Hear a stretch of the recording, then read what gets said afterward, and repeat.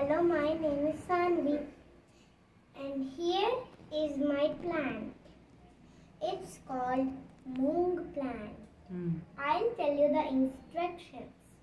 First, take a plastic box and then put holes with a fork and then put a moong seeds in the water for the overnight, and then the next day morning take soil and then fill it, and then put the moong seeds, sprinkle, and then put one more cover of the soil layer, and then wait.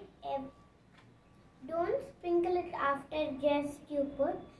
Wait for 1 day and then you can start sprinkling water when little small plants come. sprouts come. And then the next thing is wait for 2 days. Every evening it will grow. I just waited for 3 days and then it grew.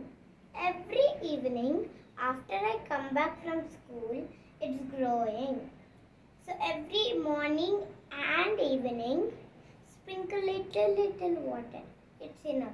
Continue that like that. And then my mom and me did this. Thank you.